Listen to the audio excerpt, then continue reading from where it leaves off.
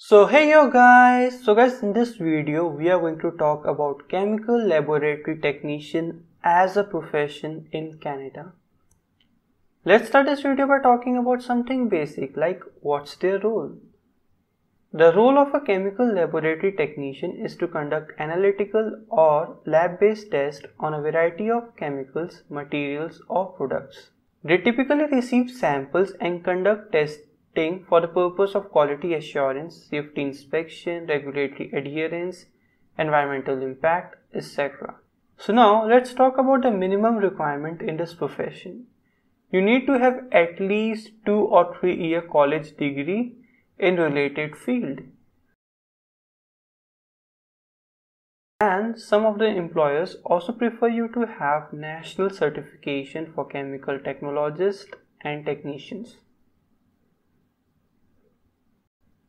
Now let's discuss about their wages. So minimum wage in this profession is $15 per hour and you can earn up to $42 per hour.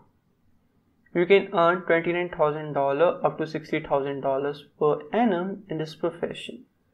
Career outlook for this profession is unfortunately average in Canada.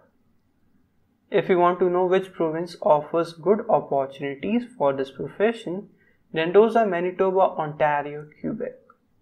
Now, let's also talk about gender distribution in this profession.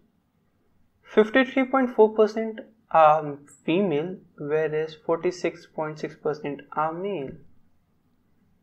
It is projected that over the period 2019-2018, new job openings arising from expansion demand and replacement demand are expected to total 7,400, while 5,700 new job seekers arising from school leavers, immigration and mobility are expected to be available to fill them. So guys, this is all for today. I hope you like this video, and if you have any questions, please comment down below, or you want me to make a video on another topic, please comment down below as well. And this is all for today guys. See you next time. Bye bye.